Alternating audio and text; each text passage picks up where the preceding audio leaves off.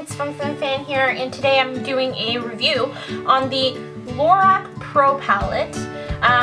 So yeah, I got it off of Amazon. I was really curious about the brand Lorac because I've never tried any of their shadows, and I'm really interested in trying their shadows, seeing how good it is or how pigmented it is, the color payoff, etc.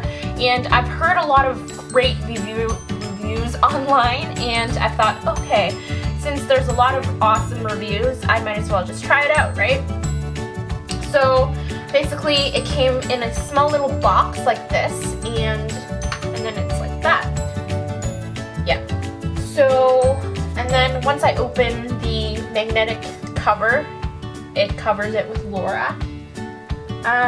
So it's a magnetic cover, which I really like. It won't make like eyeshadows go everywhere, because I have a problem with the naked palette because it's so easy to open that everything just comes out, the pigments, so it's really sad. So once I open it, I have 3 shadows. These are what it looks like. There's a nude color, a purer, I don't know how to say that, and then espresso is the other color. So I'm going to do some swatches right now for you guys.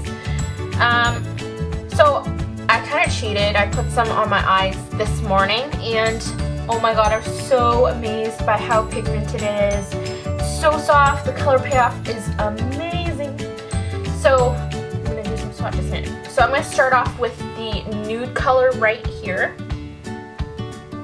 It's super soft, color pigments, awesome, like crazy. So this is how it looks like. I really like that color. It's good for crease and under eye sort of things. So I'm just gonna tap onto my arm so I can use the next color. So the next color is Peter. I'm just gonna call it Peter, okay? So it's like a shimmery brown color. So when I tried it on this morning, I wanted to cry because I've never like tried such a pigmented shadow before. So this is what it looks like. So pigmented. It's crazy. And then espresso is what I'm wearing to put on my crease. So I'm actually so amazed. Like just a little bit goes a long way for these shadows. That's what it looks like.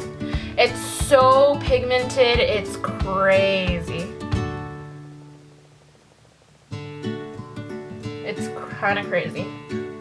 So overall, so what I'm wearing today is basically the nude color and the espresso color, and I haven't tried the Peter color before, but Lorac Pro palettes, I might end up actually just getting like the actual Lorac Pro palette, the first one, because I really like those colors. And then the second one, the colors I find are kind of too extreme for me. So yeah, overall these are super pigmented, super nice. I definitely recommend these eyeshadows. They're so pigmented, so nice.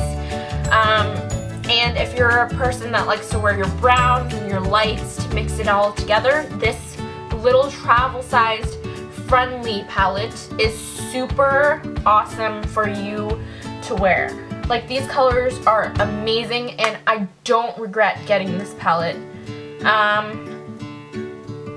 because I paid like $15, and $15 these colors for a high pigmented eyeshadow, you can't find it anywhere else.